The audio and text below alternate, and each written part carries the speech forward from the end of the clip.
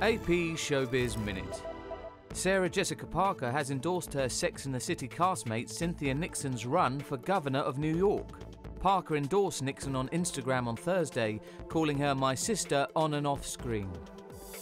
Bryan Cranston has praised the remarkable actions of the students who organised and took part in the March for Our Lives protest that took place across the US last Saturday. Speaking at an event in New York Thursday, the actor said he fully supported those calling for stricter gun control legislation in the wake of the Stoneman Douglas High School shooting in February. Sports Illustrated model and former Miss Universe Olivia Culpo and NFL player Danny Amendola are no longer a couple. Culpo told Access Hollywood on Wednesday that they've broken up. The 25-year-old said, "It's so fresh she doesn't feel comfortable talking about it." The couple confirmed their relationship on Instagram in February 2016. This is Bob Dobson with AP's Showbiz Minute.